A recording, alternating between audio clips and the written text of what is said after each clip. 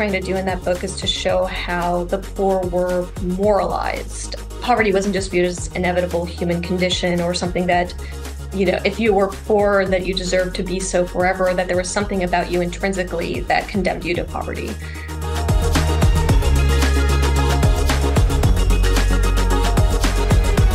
Welcome to Acton Line, a product of the Acton Institute for the Study of Religion and Liberty. I'm Eric Cohn, executive producer. Gertrude Himmelfarb was one of the foremost historians of Victorian life. She produced page-turning biographies of some of the age's most intriguing and influential figures, including Lord Acton, Charles Darwin, John Stuart Mill, and George Eliot. She also produced social histories of the period and brought a Victorian sensibility to American politics as a leading conservative public intellectual. In this episode, Acton's librarian and research associate Dan Huger speaks with Nicole Penn, author of an essay just published in National Affairs entitled The Historian's Craft, which deftly explores the life and legacy of one of the conservative movement's most accomplished women. You can find additional resources in the show notes for this episode, as well as find previous episodes of Acton Line on our website at acton.org/actonline. And if you like this program, you can help us reach even more listeners by sharing it with a friend and leaving us a 5-star review on Apple Podcasts. We welcome your comments as well. Acton Line is available on Apple Podcasts, Google Podcasts, Spotify, or wherever you listen. Welcome. My name is Dan Huger, librarian and research associate at the Acton Institute. Today I am joined by Nicole Penn, senior program manager at the American Enterprise Institute. She is also a doctoral student in history at George Mason University. She's also a former research assistant to Lynn Cheney. Today, we'll be discussing her essay in the latest edition of National Affairs, The Historian's Craft. It's a delightful and thought-provoking essay which examines the nature of history and the historian's vocation through the life and work of American historian Gertrude Himmelfarb. Nicole, welcome to Acton Line, and thank you so much for being with us. Thank you so much for having me. It's a pleasure to be here. So Gertrude Himmelfarb was an extraordinary and accomplished woman, both as a historian and as a public intellectual, but also very underappreciated by too many historians today and forgotten by too many public intellectuals today, I think. As a young scholar, where did you first encounter Himmelfarb, and what sort of impression did she make on you? So that's a great question. I met Gertrude Himmelfarb when I was a research assistant at AEI back in 2018. She was attending an event that we were hosting with Leon Kass on his latest book, I think, Leading Worthy Lives. And I had been asked by a senior fellow here, Carlin Bowman, if, because Bea was in her mid-90s at this point, if I'd be willing to accompany her home after the program was over, just to be in the Uber with her and to make sure that she got home safely. And I had known about Bea's work. I knew that she was a historian, and that was something that really piqued my interest because when I started working as a research assistant for Lynn, I had a master's in history. I was trained as a historian. I was working with Dr. Cheney on this history of the Virginia dynasty. And I was, being exposed to this world of, female historians that are working in the conservative intellectual space. So I just jumped at the chance when Carlin asked me to take her home. And so, the event ends, we pack her into the Uber, and it was so cold. It was such a cold night, I remember. And she was she struck me as so frail in some ways. But the minute we got into the Uber, and this was totally coincidental, I just happened to be reading Middlemarch. Oh, wonderful. She sees a copy of Middlemarch in my bag, and we have this lovely conversation about Middlemarch and especially about Fred Vincy and Mary Garth and their relationship, which tends to be, I think, under discussed as part of like the interweaving and complicated plots that are happening in Middlemarch. And really pulling out what Eliot is trying to say through their relationship. And that conversation, she was so lucid and so bright and lovely. And then, the Uber ride is over. I see her into her apartment at the Watergate. And before she leaves, she says, actually, she didn't say this to me. She emailed me the next day and said, I wanted to thank you for accompanying me home, escorting me home last night. I have a couple books for you. If you want to come back to the Watergate, you can pick them up at the front desk. So I marched my way over, and I have 2 signed copies. And the 2 books that she gave me were The Moral Imagination and Roads to Modernity. And so I just felt like that was really fortuitous, and they're just such wonderful books. And especially after I read, I mean, The Moral Imagination is just this gem of a book. It's her going through these, I think it's really the people and the thinkers, the intellectuals that have resonated with her the most. It's a kind of like capstone piece in some ways, where she explores is a collection of essays on different intellectuals. She has a great chapter on George Eliot and Middlemarch. But Roads to Modernity really had me thinking about how she conceives of history and the connection between the historian and public conversations. And so I kind of was just like, thinking about that more and more over the years. And I finally just decided to write something out of it and to delve into her work as a historian. Yeah, that's wonderful, and it's Middlemarch is just a great meeting point for Gertrude Himmelfarb, and it's actually also a great intersection that Gertrude Himmelfarb and Lord Acton have, because Eliot is one of Acton's favorite novelists, and of course she wrote a very famous biography of Lord Acton, A Study in Conscience and Politics. But getting back to this historian's craft, you begin your essay by discussing the sort of training that historians typically receive today. What does that training look like, and how is it different from the sort of training that Himmelfarb herself received at the University of Chicago as a student in the 1940s? Because I think that's like sort of the contrast you open up with your essay in, and I think it's very illuminating. Both, and I think it's a great nugget to open this exploration with. Yeah, that's another great question. So the kind of introductory course that you will get when you are starting a graduate program, whether as a master's student or a doctoral student, is this. It's usually called the historian's craft, and it's a class that's really by historiography. It's zooming out and looking at the various trends in the field and how different historians have developed new methodologies, new theories. It's the history of history. And what doesn't typically accompany something like this, at least not in my experience, is a class along the lines of what Gertrude Himmelfarb describes in the opening to The New History and the Old, this work that she published, where she kind of starts to dig into the various methodological turns that are happening in the academy. And in this other class, she really was trained in the art of digging through sources and figuring out how to interpret sources, why sources matter. So she was given assignments like, figuring out the time of day at which the sun rose on a particular day of the French Revolution. And she admits in her essay, she's like, I don't really remember what the significance of this was, but I remember that it was significant. And it's this very, material experience that she has. And the other key assignment that she gets, which is something that I myself experienced, but not in the context of the classroom, was she was tasked with fact-checking a piece of scholarship and going through all the footnotes, proving that they exist, proving that they were cited correctly, proving that they were interpreted correctly, that any claims that were made in a paragraph were supported by the evidence that the historian is sourcing. And that is such an invaluable, I cannot express how invaluable that kind of training is.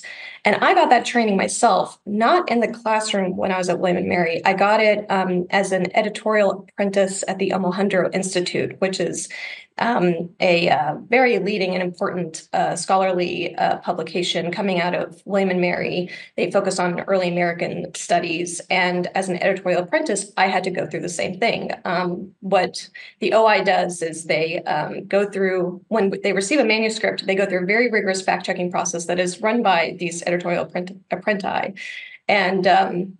And that was the skill set that I was able to bring when I was hired at AEI in 2016 as a research assistant for Lynn Cheney, because she wanted me to do the exact same thing, is to go through her manuscript, check footnotes, make sure that any claims she was making were backed up by evidence. And these are the building blocks of the profession. So it was just interesting to me to realize that, yes, I had cultivated these skills, but that was not something that I experienced in the classroom in the same structured way that it seems that B. Himmelfarb had been expected to do. This resonates so much with my experience. I mean, I remember taking a historiography class, and we'd read things like Nietzsche's On the Advantages and Disadvantages of History for Life. And those are like very interesting and very helpful. But yeah, where I actually picked up the sort of nuts and bolts stuff was later editorial work for Acton. You know, we reissued a book by Lester DeCoster called Communism and the Christian Faith that he wrote for this sort of introductory series for Erdman's Publishing. And as a result, he has all these direct quotes but no footnotes. But we at Acton had inherited his library of some 10,000 volumes. So I'm digging through all these Soviet-era Marxist published texts and tracking that down. And that was really fun and really enjoyable and really valuable, but it's not what I received in my history education. And it's very much, this is also, Gertrude Himmelfarb in her biography of Acton talks about Acton's formation as a historian with his teacher Dullinger and going to archives and actually sifting through documentation and knowing that reading your piece brought this all back to me and how much this must have resonated with her as she was writing that book. You make a very astute observation that Himmelfarb was a historian of ideas, yet she was a historian first. And part of that is the sort of nuts and bolts work we were just talking about. But it's bigger than that. Maybe, for listeners who aren't historians, could you sort of orient them to what it is as a historian of what is a historian of ideas? And what traps are very, very easy for historians of ideas to fall into?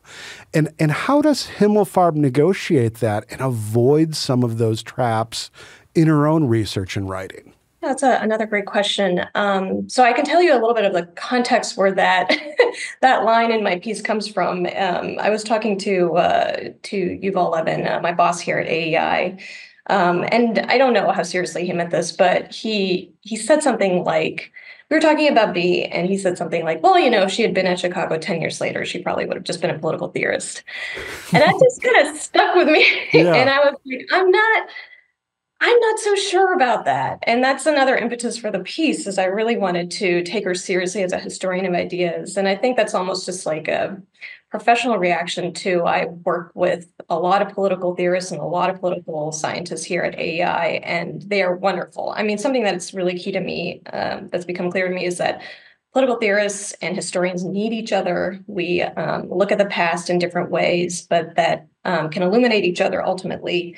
But, I think when it comes to B as a historian of ideas, I think what's important is that she takes ideas seriously, but she wants to ground them in the material space that from whence they were born. And I think what the intervention that she has and that historians of ideas have is that it's very, something might seem very clear cut on paper, but once those ideas start working their ways through a society, there's a lot of tensions that they have to encounter. And even within an individual, there's a lot of tensions between what an individual writes at one point in their life and how they think about sometimes those very same ideas at a different point in their life. And that kind of evolution, I think, historians of ideas can be very sensitive to. She really said that she wanted to write her book on Acton as a way to push back against those who would try to systematize his thought in a way that she thought was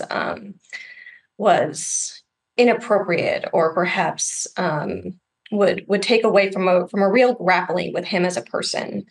But I do think what traps that perhaps a historian of ideas can fall into because historians are trying to do so much, and because, she focused really on a lot of biographies. She wrote these biographies of Victorian intellectuals, so she could really just concentrate on one individual at a time. As you start zooming out, the place where we need perhaps the political theorists, or we need people who can spend the time just really sitting with ideas, and going through a work, an intellectual work really carefully. Because historians are trying to rebuild, I think, an entire society from the ground up so that we can understand how ideas percolate through that society. And it's just kind of a question of time. There's only so much time that you can devote to either enterprise. Yeah, when you mention these individual and personal tensions, and this is one of the things I love about the Acton biography. One of the things, other early biographies, she does one of Darwin that's fascinating, and she does one of John Stuart Mill. And these are all very interesting books, and they're very personal books. They're sort of warts and all presentations of these figures. And it's not to sort of, glory in their weirdness or their strangeness, but it's a way of getting at really understanding and unpacking those ideas in a way that only historians can do. This isn't, these people, even though they produce works that may contain syllogisms, their thought as a whole isn't always laid out like that. She makes a remark very early on in the Acton biography about how we're just now, and this is in 1952, coming to understand what Lord Acton meant. And she's very serious in this. And she, in the appendix to that biography, she goes through previous work on Acton and describes sort of why she finds it inadequate. And there's some funny stuff. She's also genuinely funny in these books.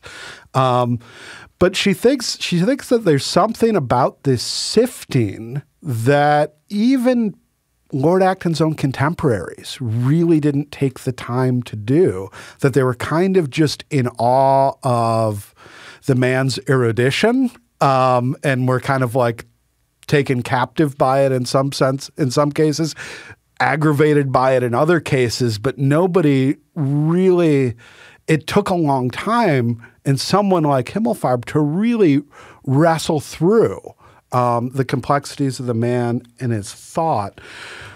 When you think of biographies, and this is, I guess, a general question, which takes us a little bit further afield from B. But a lot of folks, where they touch history is in biographies. A lot of, if you run into someone in the street and you introduce yourself as a historian and they're thrilled, and sometimes this happens, but a lot of times they're thrilled because they've read captivating biographies about historical figures that interest them. Is that a lot of historians are dismissive of these popular biographies, but I think there's something really too, particularly understanding ideas and navigating that through the form of the biography, that I think B really took to heart and really made the center of a lot of her life's work. Where do you think, as a historian, of the place of biography in the historian's craft? I love biographies. I think biographies are such a useful window into a society. Not just understanding, an individual life, which I do think is so important. I think there is sort of a moral imperative. That's a whole other conversation perhaps we can get into, is, what's the historian's relationship to morality? But I do think why I love history so much is because there's a real love of humanity that I think drives most historians, and biography is a great way to really interrogate a human life and then open a window into the world in which that life was carried out in a way that is really accessible to a lot of people. And I do think that's really important for history. I think history it's about stories, and you should be. I think historians should be careful to not just, it's important that we have conversations with each other and to really engage with each other in ways that are, advancing the sum of knowledge. Those conversations are going to look a little bit different than conversations that we have perhaps with the public, but we should never forget, I think, the public audience. And I also think I reviewed a work by James Marcus. It was a biography of Ralph Waldo Emerson recently, and something that came through in his biography. And he's not quite. I'm not sure he's formally trained as a historian. But what I really enjoyed about his biography is he was very honest about how the life that he was studying had these moments of resonance with his own life. And I think that's what's happening with Bea too, in her study of Acton. Is Acton is a historian as well. And I think she was mining a lot from Acton's life to better understand herself as a historian, even if she had moments of disagreement. Talk about sharp writing. Another reason I just want to write this piece is I want people to read Bea. She's a magnificent writer. She's so good. In fact, I think she's profiled in this new book that just came out by Ronnie Greenberg called Write Like a Man. And it's about the New York Jewish intellectual set from the 1960s. And I think she's so sharp and she's so, kind of acerbic, but in a really well-crafted way. So I want people to read her. But when you read her discussing Acton, there is clearly a lot of admiration there, but it's not hagiography. That's the important part.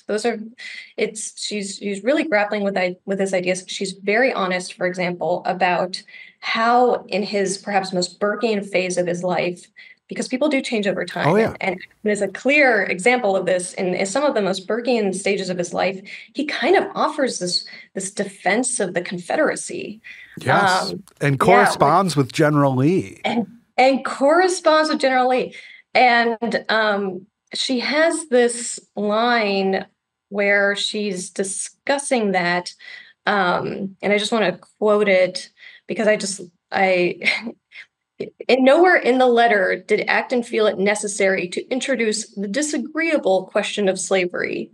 Just kind of like cutting, but in a very subtle way. It's very Bea. And that really made me more enamored of her because of her ability to present his life so honestly and to combine admiration with appropriate criticism.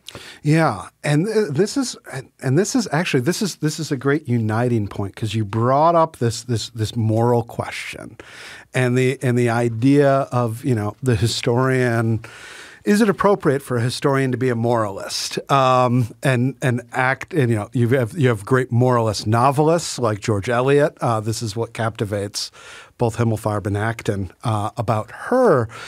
But a lot of folks, when I edited a single volume anthology of Lord Acton, and I was working with another historian at the time who was doing editorial work for Acton, and he asked me, what do you think about this moralism? And I said, I'm a big fan, and I gave my arguments, but he was a very much more conventional, this is not the way that historians talk today. This is not the language of a sort of value neutral science that a lot of people like today. And Himmelfarb, with those sort of remarks, is also revealing something of her own moralism, although this is something that she thinks Acton takes too far, in fact, in his personal relationships in his life.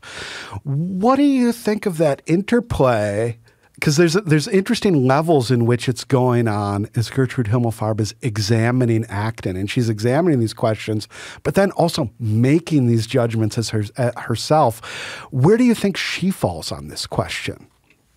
Yeah, I think that's so important. And I think we don't sometimes ask the right questions about the role of moralism in history. I kind of believe that the moralism is inevitable. I think it's impossible for us to play this completely disinterested role when we look at the past. We are shaped by our environments, our moral commitments. It's part of being human. I think it's kind of an inhuman expectation to suggest that we can just stand outside of it. But I think, on the other hand, it's difficult to be a good historian if you can't, to some degree, participate in this empathetic exercise. There was a book I was reading recently by Laurel Ulrich, House Full of Women. It's about these female polygamists in Utah who come out in favor of women's suffrage in Utah territories in the 1870s. And the Ulrich is trying to figure out how could these women, seek voting rights, but also want to use those rights to defend polygamy. But her book is this like really beautiful, empathetic exercise in understanding these women. And I feel that B, in many ways, is part of that tradition in historical writing where you can't really judge the past carefully or in a nuanced way if you don't actually like try to participate in this essential empathetic exercise. So I think I say in the piece, I think she was, and it's funny because Acton in some ways becomes more radical than Dollinger, his mentor. Oh, yes. Theologian Dollinger. Dollinger really thinks that there's this asymptote that you reach after a while where, truth exists, but, there is an asymptote at which we can't quite really fully comprehend the truth. But Acton's just so much more uncompromising. And I think if there's one thing that I wish B had really grappled with, there's this fragment from the 1880s. I think it's in the Acton-Crichton correspondence that was published by Liberty Fund, where I'm not sure it's a letter. I think it's just a fragment or some notes that he wrote to himself. It's a bunch of aphorisms that Acton writes about history. So Rufus Fears in the third volume of that set from Liberty Fund, which is a fabulous set. The half of that third volume is just collections from unpublished notes that Fears finds at Cambridge and arranges topically, and they're wonderful. They're a goldmine. Yeah. Okay. So I guess it must come from that. But Acton has these notes, which I would have read an essay where I wish he had just written an essay on these notes. Because Acton says, advice to persons about to write history, don't. Visit the Monte Purgatorio, as Austin called the magnesian rock that yields Epsom salt. So, and he also has this other note, the ethics of history cannot be denominational. The greatest crime is homicide. He has these very sharp, he kind of delineates his whole theory of history to me in these aphoristic notes.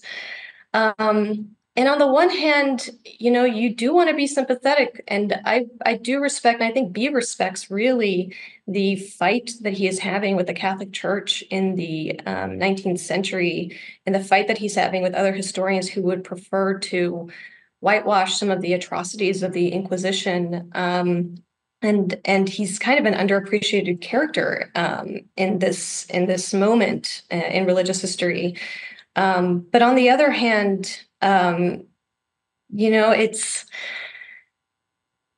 again, there's this empathetic exercise that it's interesting that Acton, as he gets older, it's very counterintuitive. As he gets older, he just becomes so much more inflexible in his willingness to extend that to societies or individuals that violate these like core principles. So I think it's just a matter of acknowledging the trade-offs, I think, in historical writing about how you apply moralism.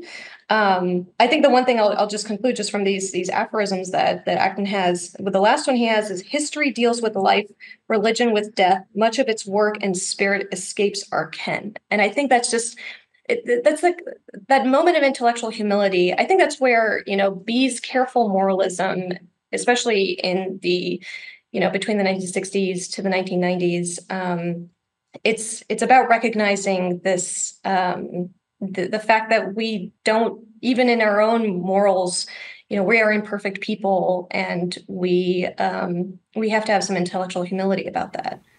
Yeah, there's a line in Acton's inaugural lecture at Cambridge that he delivers very late in his life as he becomes more rigid about these things. There's no question about that.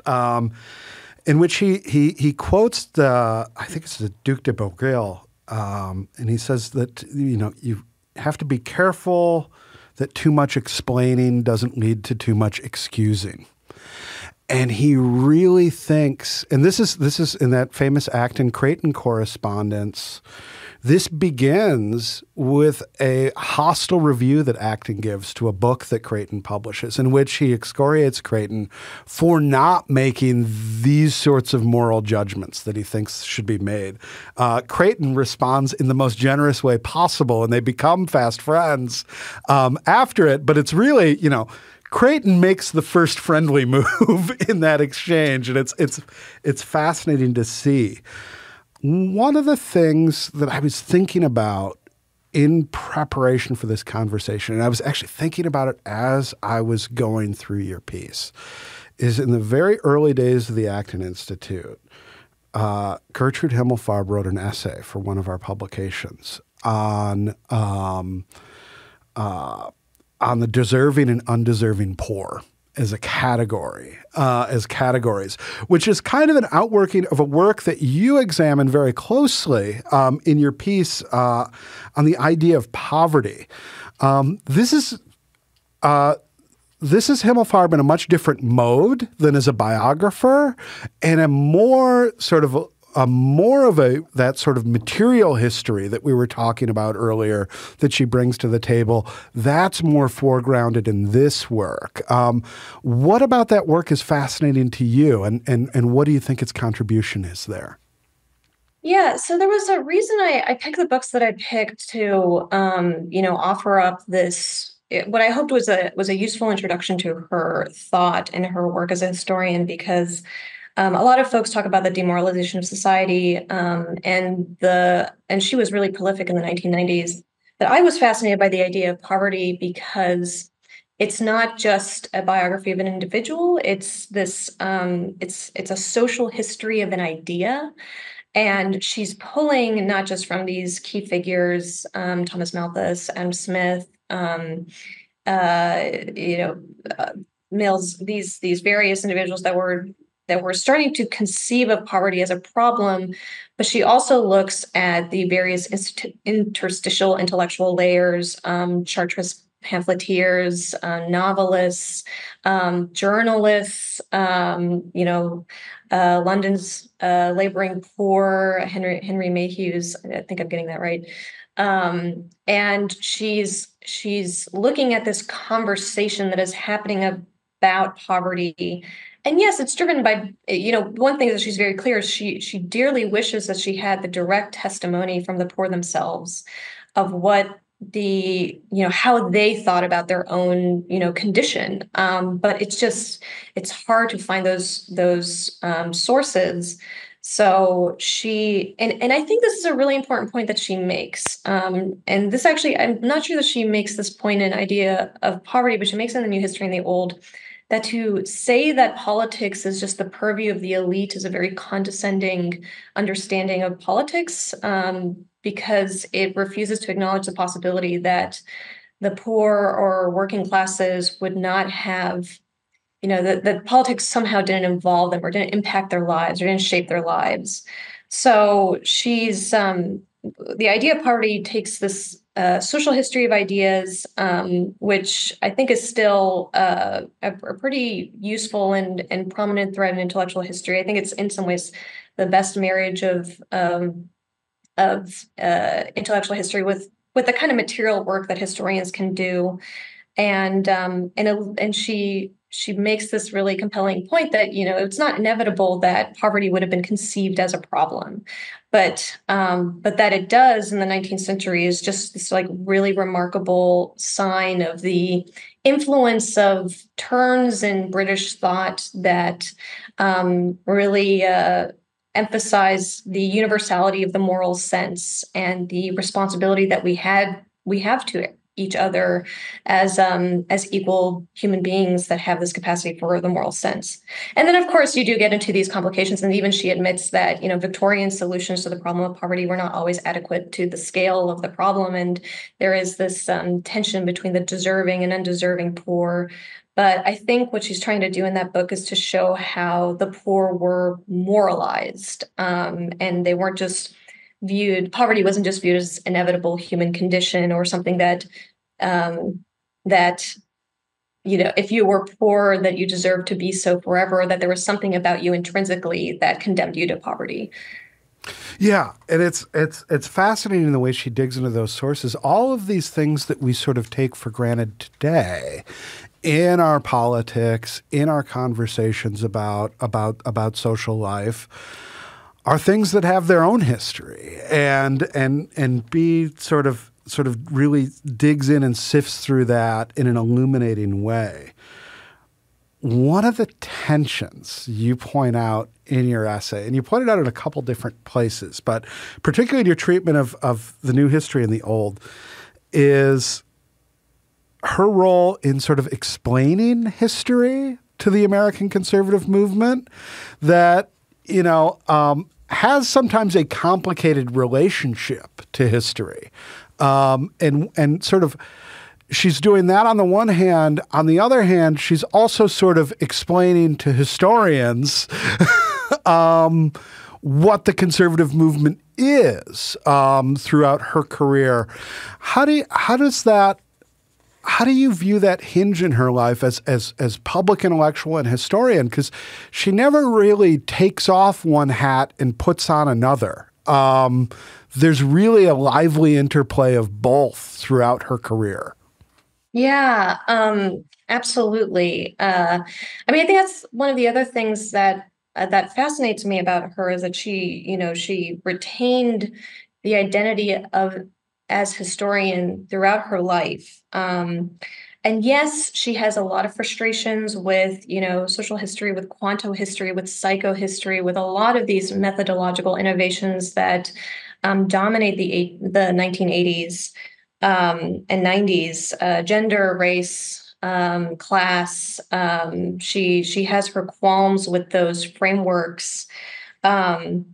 But on the other hand, I think she's so formed by the profession, and part of her must love it, even though she sometimes talks about it in these very disparaging terms. She says she has a professional deformation. That's I have a professional deformation as a historian, where I'm like, no, history is wonderful, but that philosophers can see, the underlying verities of history, that political theorists, political scientists can see the frameworks within which history works itself out, but historians can only see the ineluctable facts of history, which I love, because ineluctable is a word for, unavoidable. Like, these are these things you have to grapple with. And I think, when she's talking to conservatives, I think what she wants to make sure is that, if conservatism is about preserving something about the past, she wants to ensure that conservatives are taking the past seriously. And part of what I was trying to do in highlighting her thought in this regard is, like I said, I work with a lot of political theorists. I work with a lot of political scientists. I see a lot of, I supervise a team of research assistants here at AEI. So I see a lot of resumes from young people coming through. And I do worry sometimes, just because I see a lot of, political theory majors, political science majors, a lot of great books emphasis, and great books are wonderful. Great books. Reading Little March changed my life. I won't discount that, but great books don't just appear, out of thin air. They are grounded. They are the product of a mind that's encased in a body, that's encased in a society. And I just think that her charge to to conservatives about taking the ineluctable facts of history seriously, I think is a really important point to emphasize, because the past is complicated, and if there's a tradition that's worth preserving, it's important to understand how that tradition has developed over time, and what were the positive and negative implications of that tradition. Yeah, there's a critical spirit there that is so often absent in the conservative movement. I think to its detriment. I was reminded when I was reading through this line of professional deformation. There's a great podcast by Amit Varma called The Seen and the Unseen. It's mostly about India, and he was discussing with a great biography, Vinay Siddhapati. I forget if it was his book. He did a biography of Prime Minister Rao. He also did a book that's sort of the history of the BJP before Modi. But he's very careful in that conversation to say that he's a journalist in a political science and not a historian. And then he goes on this long discursus about how historians take these ideological methods and then they sift through the data with those methods. And he's like, and I'm just interested in sort of cause and effect. I'm just laughing because this is something that would sound ridiculous to somebody who's not exposed to this world of history. Of course, what do you mean that historians are trying to figure out what happened and why? But it can sort of seize hold of people like that, and it shaped the discipline in ways that are very mixed, like history's assessments itself. Now, one of the things when we talk about Gertrude Himmelfarb and her role in history, we haven't brought up her husband yet. It was Irving Kristol, who has very distinguished contributions in his own life as sort of the founder of what people call neoconservatism. Now, today, people say neoconservatism and they mean all sorts of things, and I think there's perhaps no aspect of the conservative movement that is more misunderstood today than neoconservatism. And Gertrude Himmelfarb is at the center of this particular strain of conservatism her whole life, through both her own work and her connections with her husband's work. How does Gertrude Himmelfarb fit into that neoconservatism, and how is her conservatism different in its emphasis or in its tenor than the broader conservative movement that's taking shape during her life through the 50s, 60s, 70s, 80s, 90s? Yeah. Well, she and Irving were part of what Daniel Bell called the best marriage of their generation, and it was not just, I think, a reflection of, how much they truly were soulmates, but they were intellectual soulmates, and they learned from each other. But I almost wonder if, and maybe Irving himself would have admitted this, that she just really played a formative role in his thought. And Irving was a journalist, and he was engaged in the debates, like really actively engaged in the public policy debates of the 70s, 80s, 90s, 2000s. Whereas, B was, I think, up until the 90s, when she starts writing much more as a public intellectual, she really still is a historian. She's working in the academy, and she's writing these histories of these Victorian intellectuals. She's engaging with debates within the academy. So, and I think with neoconservatism, a very common I don't know if it's like a misconception, but it's a mistaken emphasis, is that neoconservatism is just this approach to foreign policy, when it really is, a way of thinking about conservatism that takes into significant account domestic policy and how we think about civil society, and the acknowledgement that there is such a thing. Societies do need to change.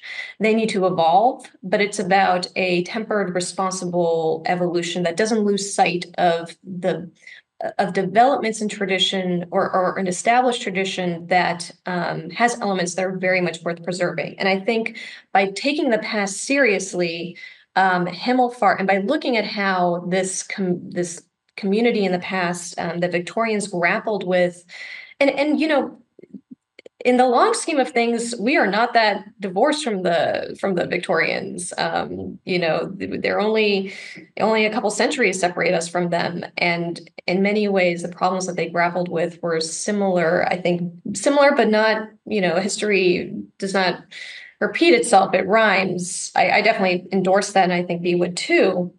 But that the gulf separating her society from Victorian society was not so large that there weren't things that that you couldn't learn by looking at how they answered these questions of, how do you support the indigent, the poor, without miring them in a destructive cycle of poverty?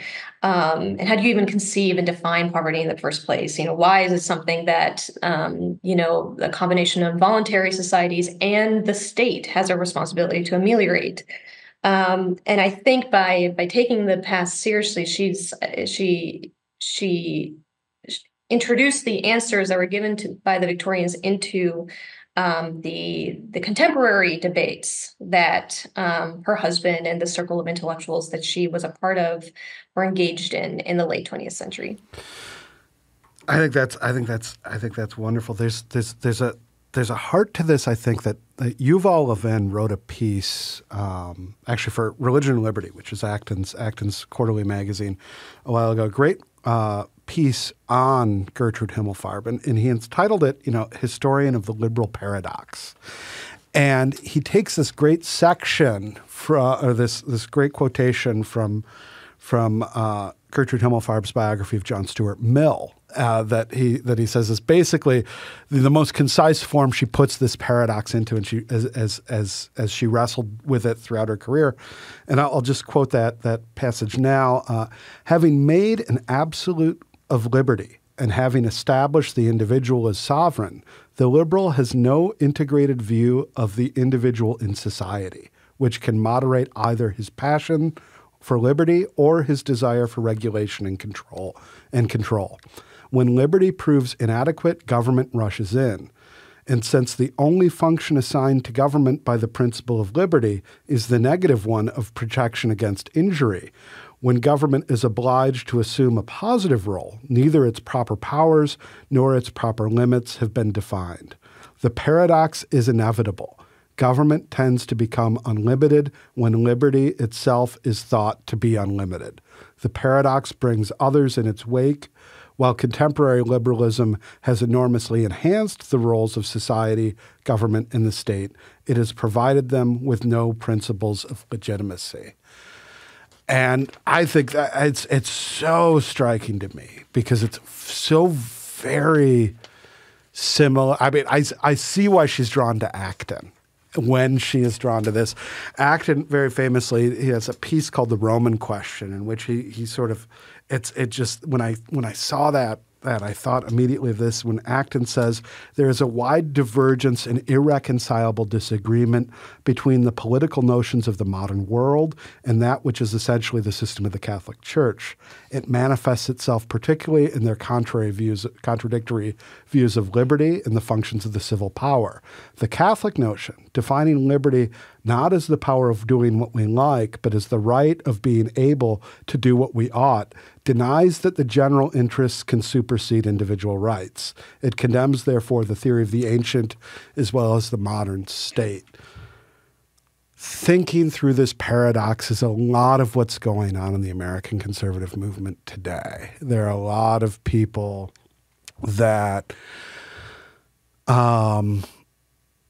see the conservative movement as historically too individualists, and they think that this is that the problems they see in the world today are due to this, and they've come up with more or less sophisticated ways of dealing with that problem.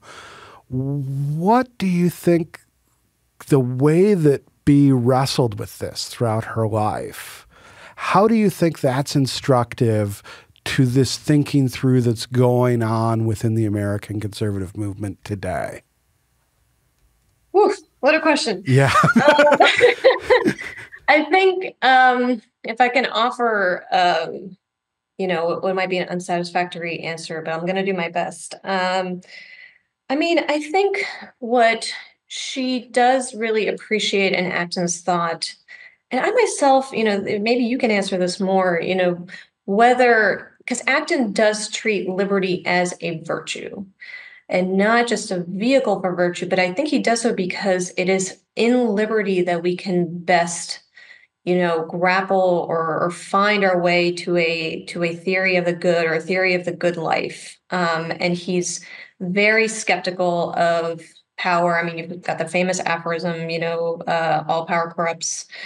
And so I think what B is navigating as she studies the Victorians, as she thinks through the American, British, French Enlightenment, in her book, The Road to Modernity. Maybe that's a good place to bring this, is that they're a community that can allow associational life to flourish, while acknowledging that as modernity creates material conditions that become more complicated, requires a cooperation between voluntary associations and with established governments. The one cannot lose sight, I think, of the other, but one cannot put their faith entirely in the state, especially when the state, as she knew, as a woman who lived through the 20th century, the state can be mobilized for atrocious ends. Acton saw that in the form of the Catholic Inquisition. And I think maybe something that I really do appreciate in her thought as a historian is the attention she pays to religion, to Methodism, which is just this incredible movement that this religious movement that really shapes both the British, both Great Britain and the United States. I mean, Methodism is a very powerful and important, it's a religion of the heart. It's a very democratized religion, and it's responsible for a lot of voluntary associations that develop in the United States. I sometimes wonder if B gives that development a little bit too much short shrift because she's concentrating on the British. So I think that's really the heart of the paradox, but it's a paradox that in some ways is self-sustaining. I mean, you need liberty to create the space for people to choose to work with one another and to find common ground and common meaning. It can't be imposed from above through the threat of state violence. And religion often is an indispensable ally in facilitating that associational life. But that also means you have to give people the space, in civil society to choose not to find different routes to the good life that might run counter to prevailing trends. Yeah. So I think, this is a wonderful place to end, because she's not only a historian of the liberal paradox, but she is also someone who holds those tensions. She holds those tensions between public intellectual historians. She holds those tensions between freedom and responsibility. And she did it through her whole life with just an immense grace. I'm so thrilled that when we opened, you had this wonderful story about B, because I've only one wonderful story about B. And when I was working on an anthology, I had put together a little introduction for it. And I thought, what would be wonderful is it would be wonderful. And this is in 2017. So this is 2 years before B's passing. I go, it'd be wonderful if I could get her to write a foreword. So I write her, and I say, talk about how deeply I admire her work. I send her what I'm going to do, the introduction that I've written, and she replies to me, which is the most kind and generous brush off I've ever gotten in my life, which is that I can't think, I couldn't think what to add to your already very fine introduction.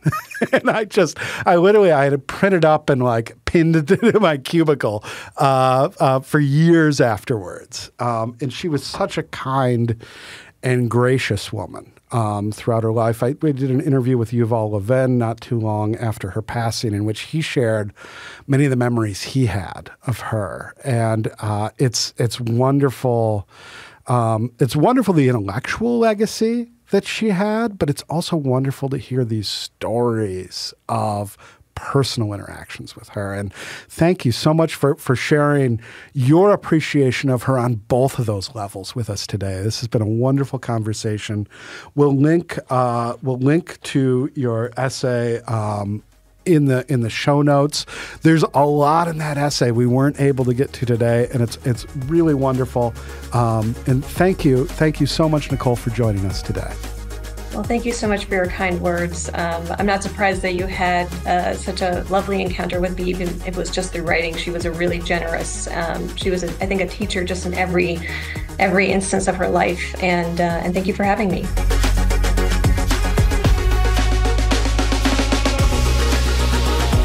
As always, thank you for listening. Our team loves putting this podcast together for you.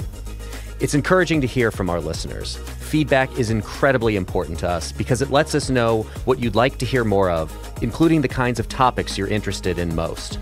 If you have comments, feedback, or ideas for a show topic or interesting guest, you can email our team at producer@acton.org. Until next week, for Acton Line, I'm Eric Cohn.